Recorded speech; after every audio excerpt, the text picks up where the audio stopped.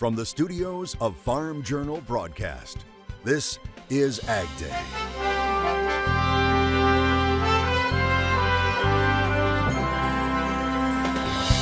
Going green without having to spend a lot of green. In places that have a lack of water, you know, that they can have a green space without having to maintain the water. The latest in turf technology with a little help from soybeans. Is it time to plant where you farm? If we're going out there and pushing it, we're going to put in a compaction layer. And what you need to know before you put wheels down. As more cases of avian flu are reported in dairy cattle. We want to assure our consumers that our product is safe. The latest as producers work to contain the spread right now on AgDay. AgDay, presented by Pioneer. What's next happens when blood, sweat, and tears meet rain, wind, and sun. Pioneer. What's next happens here. Good morning, I'm Clinton Griffiths. More cases of avian flu are being reported in dairy cattle.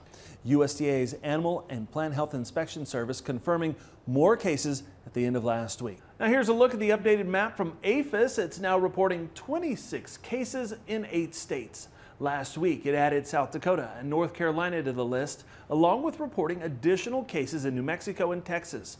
Texas hit the hardest, now reporting 11 cases in dairy cattle, and New Mexico with a total of 6 cases. South Dakota officials, the latest to encourage producers to closely monitor their herds and contact their veterinarian immediately if cattle appear to have symptoms. 17 states have put in place restrictions on the importation of dairy cattle. AgDay's Michelle Rook spoke with Marv Post, the chairman of the South Dakota Dairy Producers Association, about whether South Dakota will now do the same. That is not our goal. We would prefer, if at all possible, that we can continue to maybe test, quarantine, test, and then ship, or some alternative, because if we're not moving those calves to their facility to be raised, we're creating another whole big bottleneck, and so we almost have to keep cattle moving if at all possible. USDA is continuing to tell consumers the pasteurization of milk kills that virus, and so milk and dairy products are safe to consume.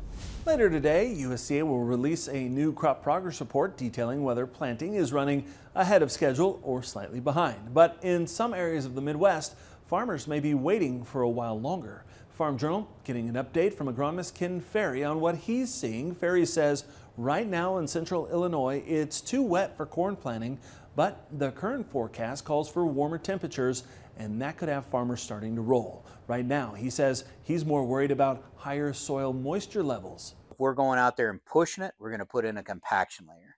And that compaction layer just keeps on giving all season long. So the service calls that I go on in June and July, 80 to 90% of the compaction issues I have to deal with our customers come from the first pass that they're getting pretty nervous right now to make.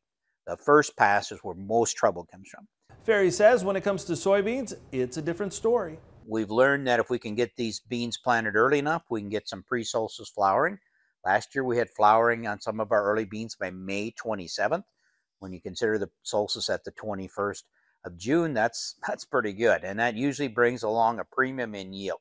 We need about 950 growing degree days before the solstice, and when we're talking about group 4 beans, we need about 810 on our group 3s. And a word of caution, Ferry says with the warm winter weather farmers had in central Illinois, greater numbers of corn flea beetles survived, which increases the possibilities Stewart's wilt bacterium will also persist through winter. Heavy rains led to flash flooding in several states, including Pennsylvania, West Virginia, and South Carolina. More than 3 inches of rain fell in downtown Charleston on Thursday. The storms were part of a large weather system that also hit parts of the Gulf Coast in Florida. That system moving through parts of New England on Friday before leaving the U.S. over the weekend. So will those warmer temperatures many saw over the weekend be sticking around this week? Meteorologist Martin Lorimore lets us know what that means for farmers hoping to get some planting done. Yeah, that's right. We are still seeing several of those showers and actually a handful of those warmer temperatures moving through. It's also going to bring in a handful of storms as well on our Monday and Tuesday. Watching as a cold front moves through, we could see some strong to severe storms in this area of Oklahoma, Kansas, Texas for that afternoon time frame for your Monday specifically. Look at the possibility of some strong to severe storms out there, including possibility of hail, damaging winds, and yes, the possibility of tornadoes is there. Then the threat of those storms starts moving a little bit northward along this low pressure for our Tuesday. Could see some of those storms near Chicago getting a little bit strong as well. Luckily, as it does move to the north, that threat does fall down a little bit. And also looking at some more snow chances out toward parts of the Rockies. Northern Rockies could pick up several more inches of snowfall as we approach May. Yeah, we're already getting pretty close into that springtime, so keep a watch out as you go throughout the rest of this week, especially with this big storm moving its way through. And here's a picture, perfect planting picture from Matt Myers. Matt saying it doesn't get much better than this, and you know what? We agree. Hope planting goes well for Matt here in Geneva, Nebraska, and all of you farmers starting up that planting. Well, I'm morning forecast coming up. USDA is cutting another 1% off its previous all U.S. orange production forecast. It's now forecasting all orange production to be 2.73 million tons.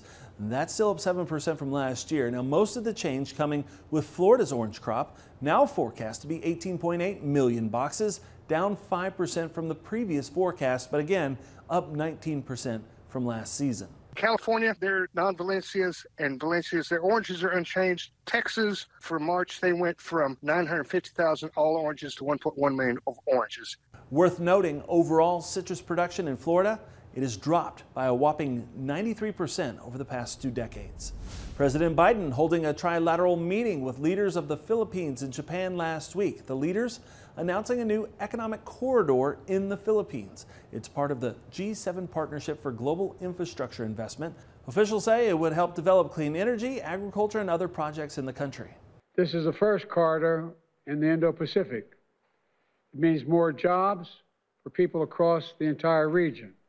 It means more investment in sectors critical to our future: clean energy, ports, railroads, agriculture, and much more.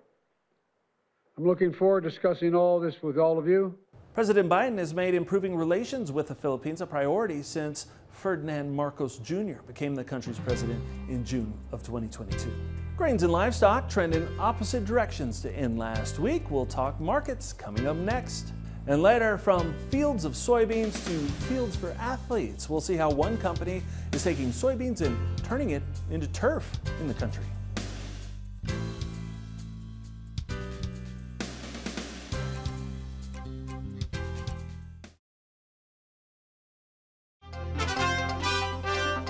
Grain finished strong, but cattle and hog markets sputtered to close out the week.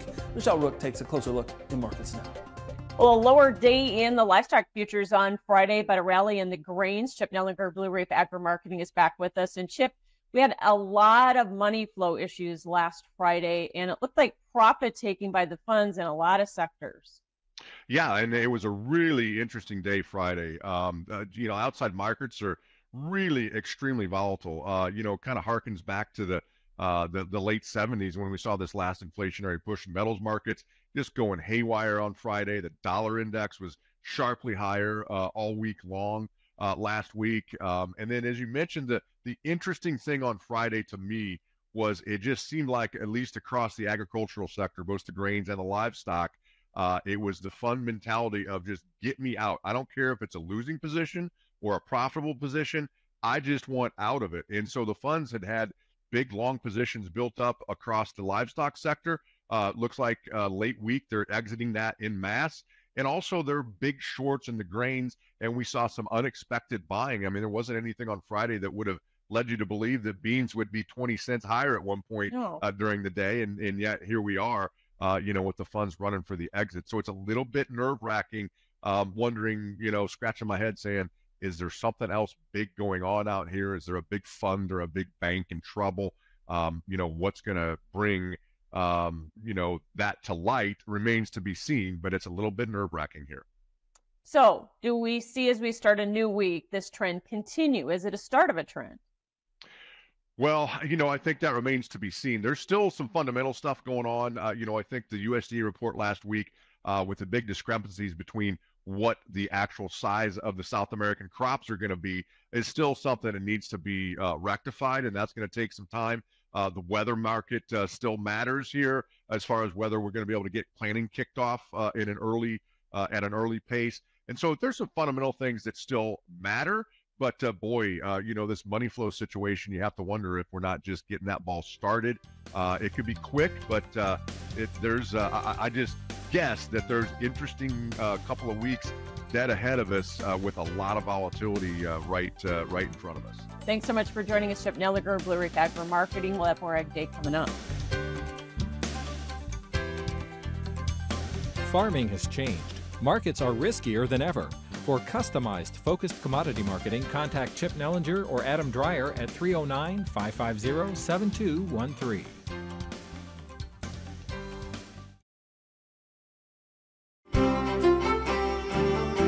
We were talking about it earlier this show. We were talking about those strong to severe storms out toward parts of the southern plains, and we're going to get more in depth into it as we get into this next couple of seconds. So Monday, we're watching for the possibility of strong to severe thunderstorms. Area here in yellow, seeing that possibility of seeing some of those severe storms. Meanwhile, the area in orange is kind of that bullseye zone. Now, this place is not necessarily too unfamiliar with severe weather. It is central Oklahoma, capital of Tornado Alley, so to speak. But again, several of these storms do have the possibility of having large hail, strong winds, and damaging tornadoes are expected for this. Again, I know a lot of places here not necessarily, new to this, but just keep a watch out as you go throughout that Monday afternoon. The storms could get a little bit aggressive as we head into the afternoon time frame, so just keep an extra close eye out. If you are going to be out in the afternoon, keep yourself close by to a safe area. Winds are also going to get pretty gusty as well with these storms, and this is not something we're going to be able to escape for a lot of us. Winds could be reaching up to 35, 40 miles an hour with these this cold front moving by, and it's also going to go all the way across the nation. Look at that swath of the purple going all the way from the UP of Michigan all the way down to nearly southern Arkansas, seeing the possibility of strong winds. Could be seeing a large swath of the nation sitting under a wind advisory as we get into our Tuesday and Wednesday. That'll continue into the eastern seaboard as we head into that next part of our work week. And the precipitation as well looking to be a little bit aggressive for a lot of us. A lot of this area in yellow, that's an inch in a couple places out toward parts of Iowa, Minnesota, and even Wisconsin. Up to 2 inches of that rainfall. Plenty of it's going to be coming down. Places in Iowa do definitely need it. As we're looking at the drought monitor, you can see some possibilities of a little bit of extreme drought. This is the brand new drought monitor that came out on our Thursday. Now, you can look at some places out toward New Mexico, right into southeastern portion of New Mexico. There is still sitting in an exceptional drought, and sadly, not really expecting to see any of that rainfall anytime soon. Really would be a good thing to get a little of that rainfall. But as we hit in the jet stream, there's that low pressure bringing in the possibility of those storms across our Monday and then eventually your Tuesday across again, mainly Illinois, where that crossover between the energy and the moisture, that's right now looking to be the best place to see those storms on our Tuesday. This will continue on as we get into our Wednesday and Thursday, and this will combine with another low, could bring in a little bit chillier weather yet again across parts of Minnesota and even into parts of the Great Lakes. So it's something you'll definitely have to be watching out for as you get into the last part of that work week and the next weekend. But as you notice, in the southern portion of the nation, these lines right here, very straight. That's nice, calm weather for anybody going to be south around I-40. Tuttle, Oklahoma, warm. It's going to be nice. High of 81. It'll be a little bit windy, though. Summersville, West Virginia, a little cooler, high around 60 degrees and partly cloudy. And finally, Geneva, Nebraska. Feeling pretty warm out there. High, mid-80s, partly cloudy. A nice day. Tractor sales are down to start the year. We'll have the latest numbers and Machinery Pete coming up next. And later, from farmers to football fields, we'll look at the work being done to turn soybeans into turf in the country.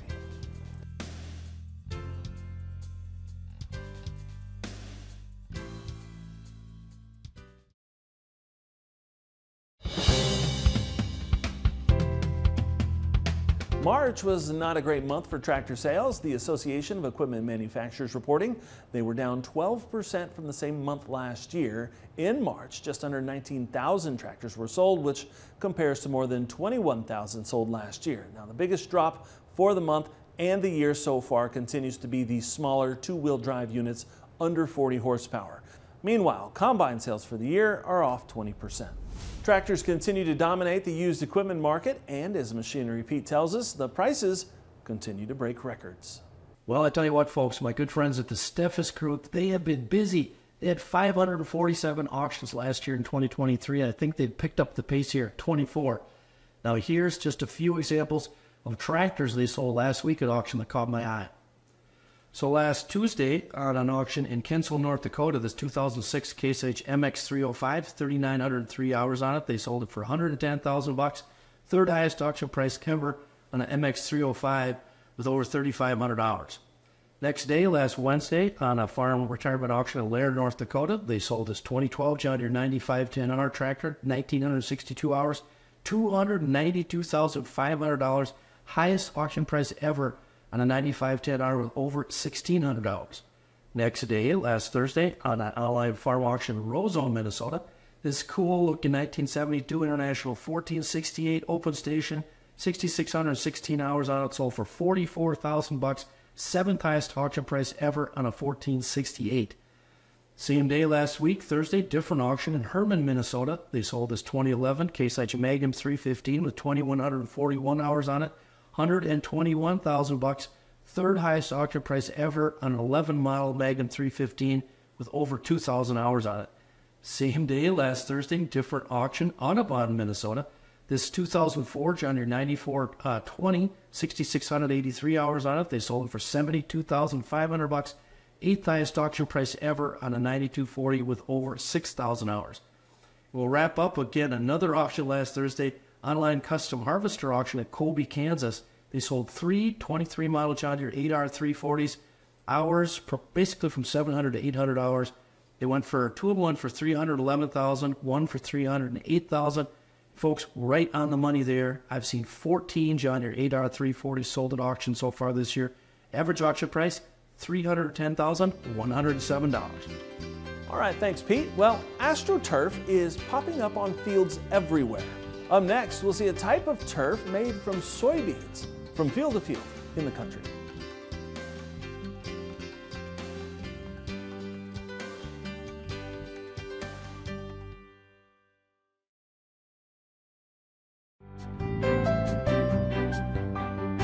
Buyers are looking for greener, more sustainable options in the products they buy, and farmers are delivering. This includes helping with the development of products like soy-based artificial turf. AgDay's Michelle Rook recently toured a facility where the one-of-a-kind innovation is being manufactured. Sports Group, located here in Dalton, Georgia, has developed soy-based artificial turf that covers anything from landscaping to sports facilities. Its subsidiaries like Sinlawn and AstroTurf are the only companies using soybeans in their artificial turf. So we put the soy in the backings of our product, so it displaces the petroleums that are normally used in products like these. Because Sinlawn uses soybean oil, it's a greener, safer, and more sustainable alternative to conventional artificial turf. On the environmental side, we don't intentionally produce with PFAs. We have leaching tests, toxicity tests, heat tests, fire safety tests. In places that have a lack of water, you know, that they can have a green space without having to maintain the water. So it has many applications, including landscaping, recreation, and hospitality. We have park and recreation, we have your schools, school playgrounds, we have hospitality, we have automotive. We work with flag hotels. We do a lot of work with multifamily organizations and developers, and then also golf. AstroTurf is another division of Sports Group. Its focus is sports facilities. We use it for all of our sports athletic fields. So we have baseball, softball, lacrosse, soccer, football.